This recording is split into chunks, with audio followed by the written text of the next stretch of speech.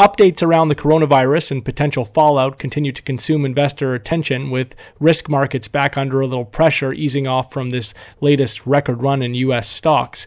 The latest reports out of China have been unsettling, with the death toll rising along with a spike in new reported cases.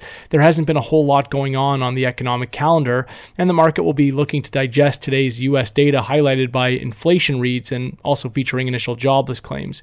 We have seen currencies broadly recover against the U.S. dollar in recent sessions, though this does not include the euro, which trades at its lowest levels since 2017 against the buck, and its lowest levels in 4.5 years against the Swiss franc. The weakness in Eurozone data and recession fears have been behind a lot of this move, though we suspect there will be resistance to all of this euro depreciation from the likes of the U.S. administration and Swiss central bank.